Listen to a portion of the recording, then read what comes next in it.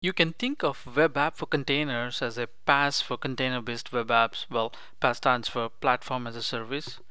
Using web app for containers, you can easily deploy and run containerized applications that scale with your business. Web app for containers provides you a fully managed platform to perform the infrastructure maintenance. You can take advantage of the built-in auto-scaling and load balancing. You can streamline your continuous integration and then continuous deployment with Docker Hub or Azure Container Registry and GitHub. It's time now to look at a demo of DevOps in action. I'm inside my Azure portal and this is my subscription. I'll go to more services and then I'm going to click on DevOps and we should see a filter of services, and then here is the DevOps project. So I'm going to click on it to create the new DevOps project for web app for containers. So I'm going to say create DevOps projects,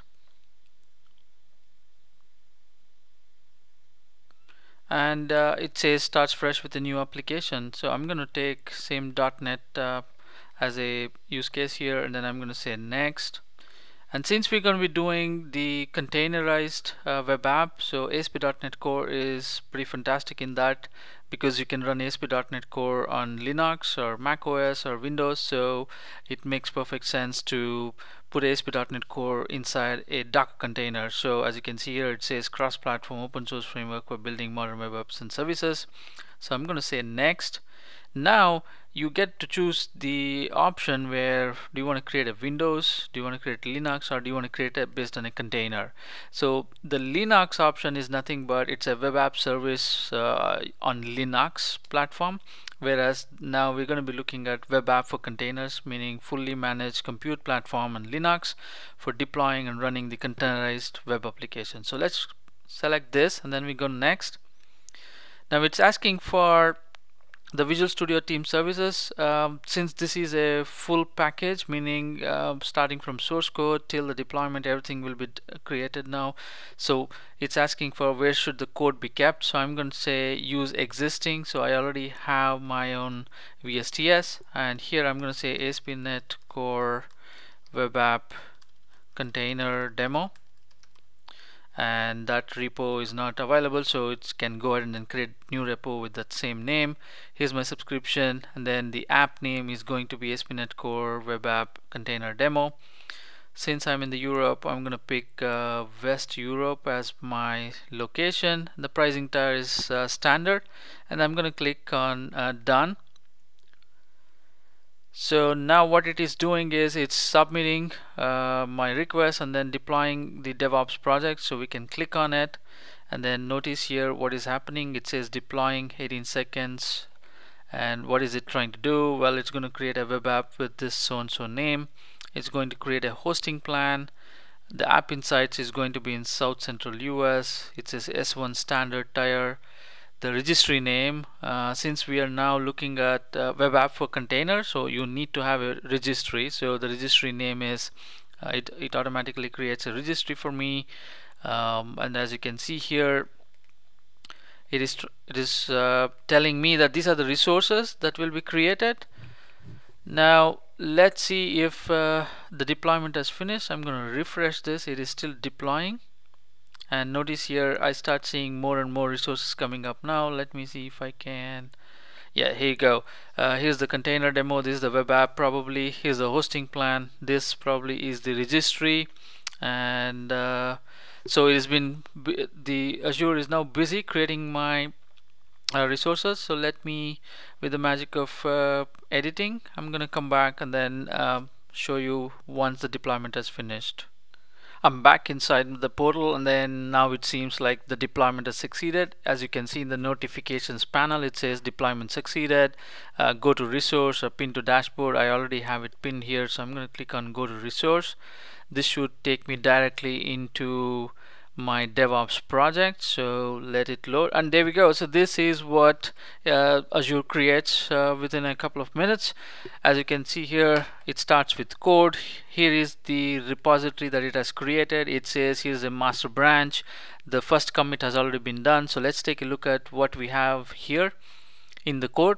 and this is my repository. As you can see, there is a ASP.NET Core, .NET Core demo, and if we expand that particular folder, this is going to be the barebone ASP.NET Core source code. But what's different is we should see a Docker file here, and in the Docker file you should see it says from Microsoft ASP.NET Core build 1.1 as build environment, working directory is the /app folder, and it's copying the complete CS proj to the current folder, that is app.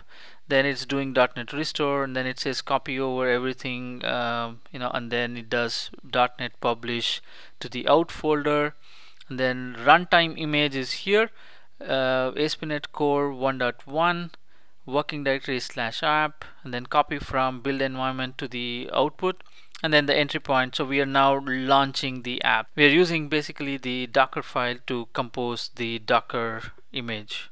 Apart from this, everything else is the same ASP.NET Core that we know of. So let me close this, and then notice here it says there's a build already created for us. So let's take a look at the build script,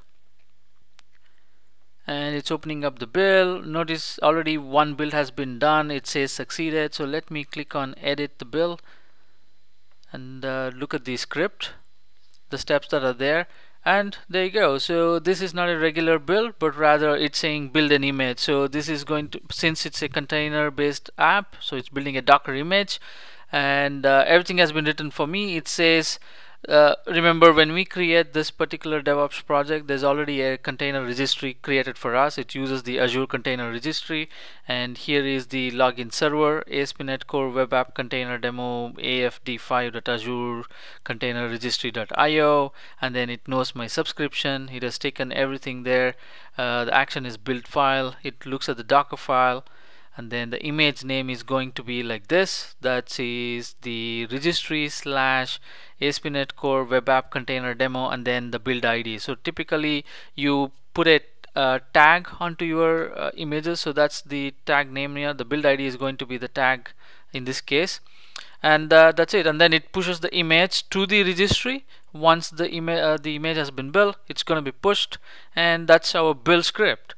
Now let's take a look at the release pipeline, what it is trying to do, since now we have a Docker image that needs to be hosted and then run. So let's take a look at the release pipeline, and we have the dev street built up for us, or the dev environment that has been built up. And let's take a look at the task, and it just says deploy Azure App Service. It knows about the image, notice here, and then it says registry is here, and the image is this one, the tag is the build ID, and then that's it. Now it's going to be deployed, and then we will have our the URL for the app coming up. So, and let's see, where is the URL? So here it is. The application endpoint is ASP.NET Core web app container demo.azurewebsites.net. I can click on the browse, and let's see if the site has warmed up, and then we should see the pages coming up. And here is our website, beautifully hosted inside a Docker container, which is now registered under the Azure container registry, and then we are running this as a web app. And that's all it takes to create a DevOps project, which is for web app for containers on Azure. I hope you got a quick lap around the different things that the DevOps project does: the code, the build, the release pipeline, and then finally hosting it, and then running the web app itself.